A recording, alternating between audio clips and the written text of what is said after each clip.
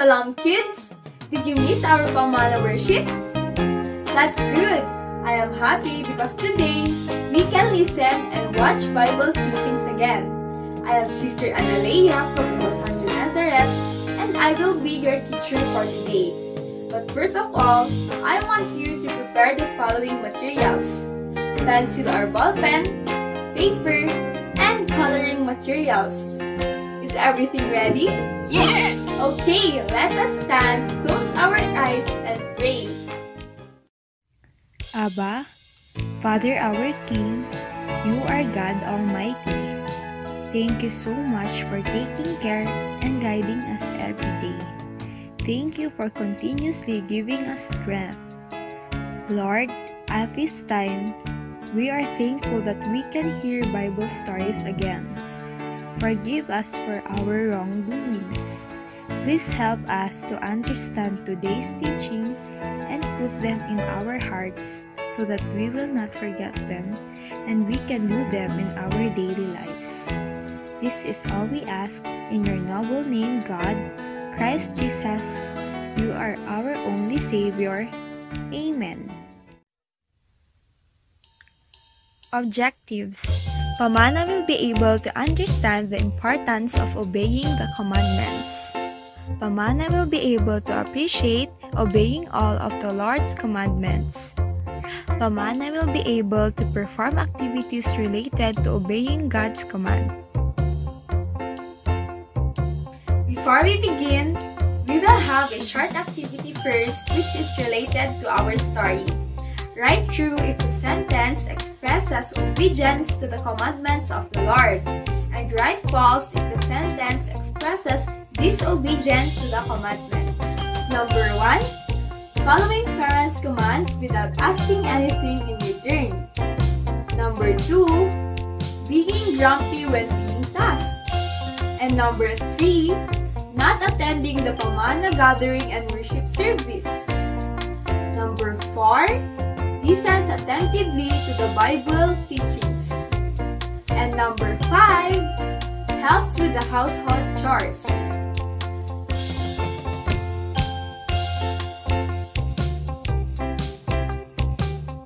Did you get the right answer, kids? Yes! Great! Let's give ourselves a big hand! Before we finally start, I just have a question for you. Do you love your father, Papa, Daddy, Tatay, Dad, or any other ways of calling them? Yes! But as a child, how are you going to show your love for your father?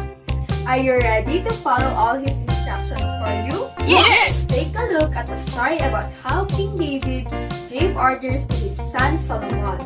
The title of our story for today is David's Instructions to Solomon. When King David was about to die, he instructed his son Solomon this way: I am about to die, so be strong and be courageous and keep the commandments of the Lord God. Obey his laws, regulations, and commandments as written in the law of Moses, so that you may succeed in all you do and wherever you go. And the Lord may keep his promise to me that if your children will live righteously and will walk faithfully before me for all the days of their lives, from them will always come the ruler of Israel. King David died and was buried in the city.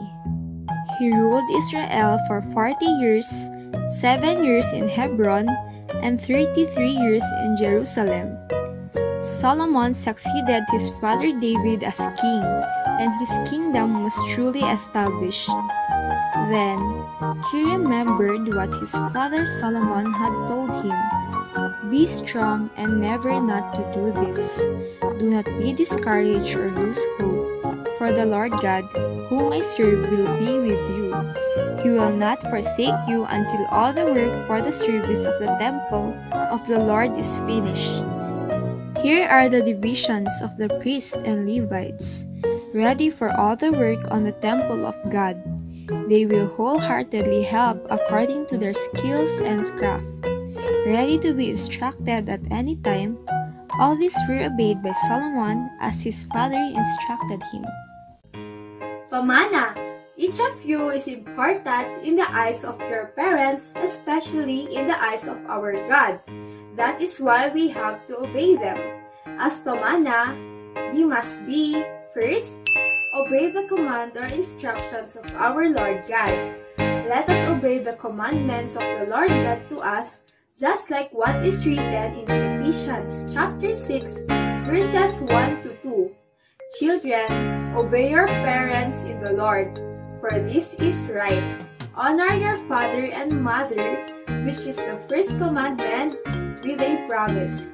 Like Solomon, who followed his father David's instructions, he was protected and guided by God, and his kingdom was truly established, and he lived long on earth. Number 2, follow the commandment without asking anything in return. It is not good to ask for anything in return for what the Lord our God and our parents have commanded us. Let us follow it passionately, like Solomon, who obeyed his father's command without asking anything in return. And lastly, number 3, obey the command wholeheartedly and happily. Let us gladly follow God's commandment and even the commandments of our parents. Do not be easily angered and irritable because a task is given to you by your mother or your father. Disobedience to the commandment is not a good deed, and it carries a punishment.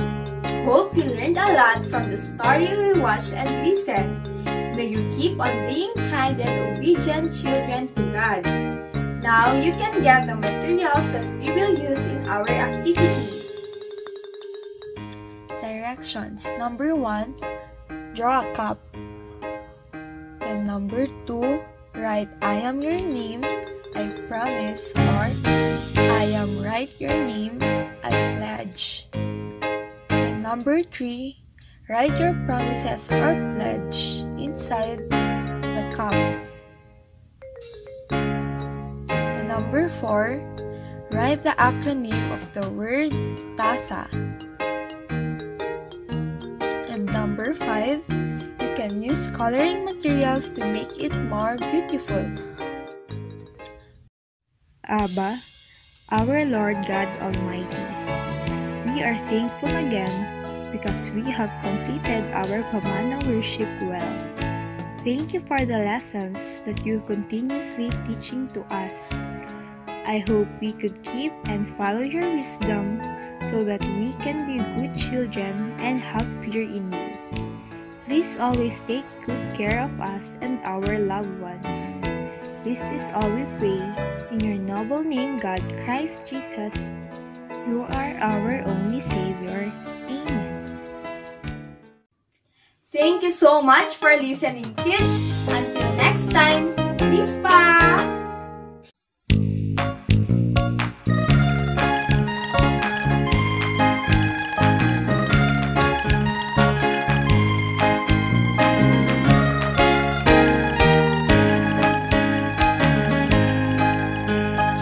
My Lord is amazing, my God, my only King, gives me anything, teaches everything. He taught me how to praise Him, He taught me how to sing a song, He taught me how to love Him. Servant of the Lord.